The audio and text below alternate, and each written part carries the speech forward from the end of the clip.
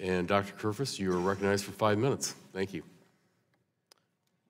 Thank you, Chairman Latta. Vice Chairman Kinzinger, Ranking Member Schakowsky, and other members of the committee, I do appreciate the opportunity to testify here before the subcommittee. So I'm Tom Kurfess. I'm at Georgia Tech. The difference between my colleagues here and myself is our product are our students. For example, mechanical engineering produces about 3 to 4% of all the mechanical engineers in the nation. And these kids are extremely capable and really moving a lot of the IoT forward.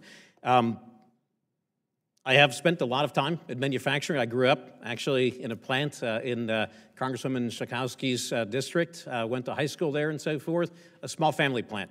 So I've been in production for over 40 years.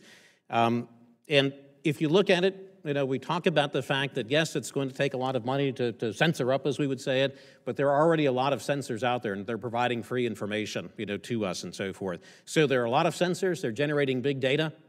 The companies know this, and we're starting to track this. My team works with 2 major U.S. OEMs in automotive, a major OEM in aerospace, and several large-scale suppliers to figure out what their digital manufacturing platforms need to look like.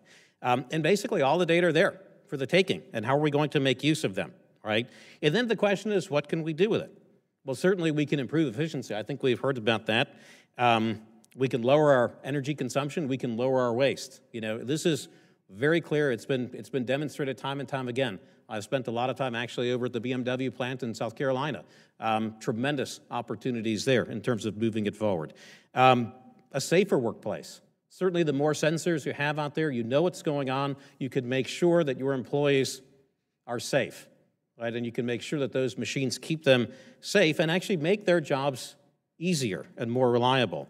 But perhaps a very important point that we need to really understand is that this capability allows us to respond rapidly to the changing markets and the changing technologies that are out there. And those technologies and markets are changing rapidly. It took about 70 years for the telephone to become ubiquitous. It took about 10 years for the mobile phone to become ubiquitous. It took about a year for the smartphone to become ubiquitous. This is how fast things are changing.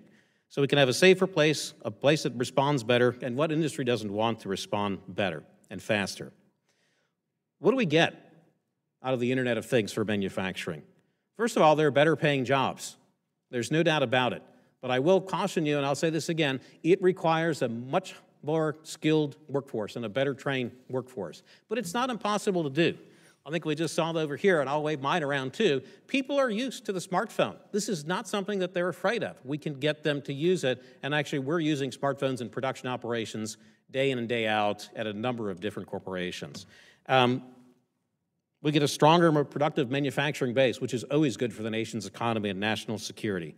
And we basically excel in the strengths of the culture of the United States of America. We are innovative, right? We have some of the best ideas, and what this technology allows us to do, IoT for MFG as we call it, it allows us to get these ideas out there rapidly, and not just out there, but to scale them in terms of the market.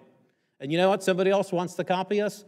Come get us, because by the time you copy us, you know, we'll have our next technologies out there, and we can see how fast these things are moving along. So how do we get there? Basically, we have to look at workforce development. I heard cybersecurity a number of times. This is critical.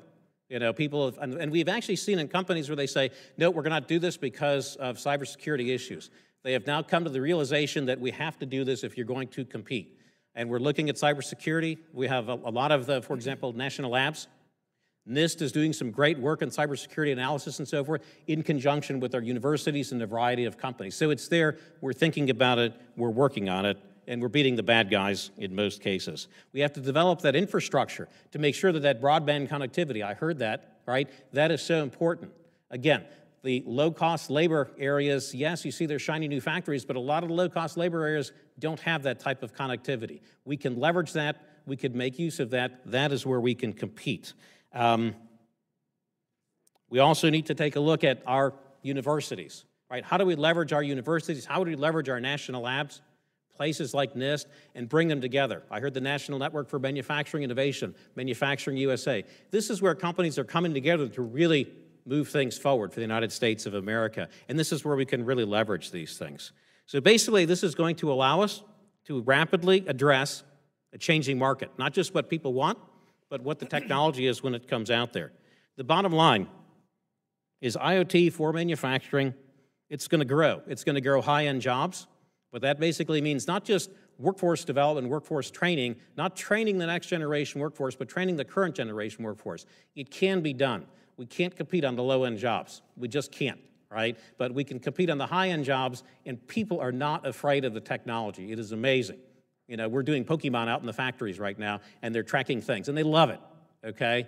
And their reward might be to get off a couple of hours early on a Friday afternoon. But it allows us to grow the national economy, to grow key sectors of the national economy, high-tech sectors, to strengthen our national security, to make sure that we are able to move forward in a rapid and nimble way. Thank you very much.